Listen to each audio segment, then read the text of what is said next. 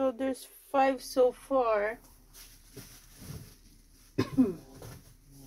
This is Zoe's first litter.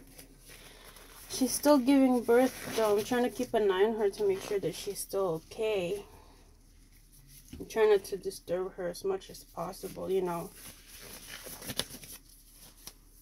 But we'll see. But so far, I see 5 little babies. Oh, Zoe, please be nice to them. And she's over there. She's still in the process of giving birth. I believe she really have huge lumps on her. So I wouldn't be too surprised if she's still giving birth.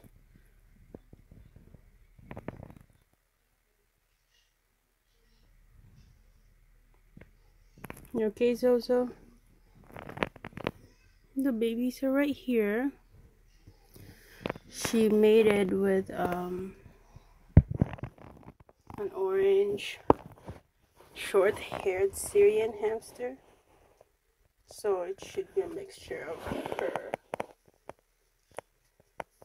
and the orange one.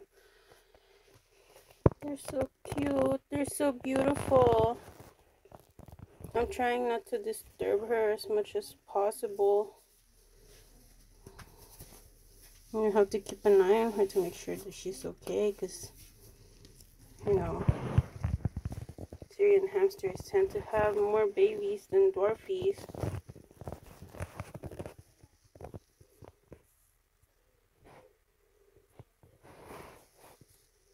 Oh, she's so cute.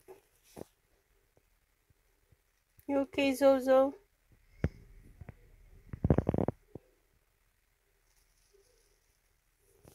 I think she still has some coming out, I think.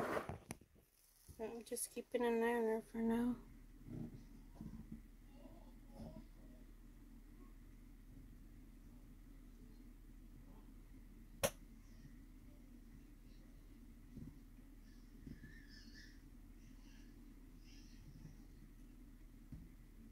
Yeah. Trying not to disturb her as much as possible.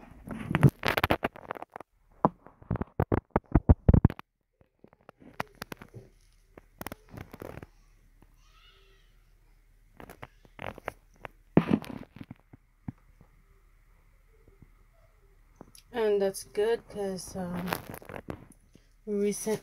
earlier this day I cleaned the cage and I put new beddings on, so the whole cage is cleaned. Even the other hamsters, I wiped everything down. Everything literally is cleaned. Look at her lumps, huge lumps right there. I'm wearing gloves, by the way, so that she doesn't get my scent on her or her babies. And I'm not planning on touching the babies anytime soon, even though they're so cute. They're so tiny. Oh my goodness. I was expecting them to come out on the 30th, because they said that usually the babies come out 16 days after mating. She mated on the 13th. But I guess it's different when they have so many babies, right? I mean, that's what I think. Oh, look at those two just chilling, and then the other 3 is like, where's mama's milk? Zoe, go back to your nest. She have a little nest right there in the corner, but she moved over there. I don't know.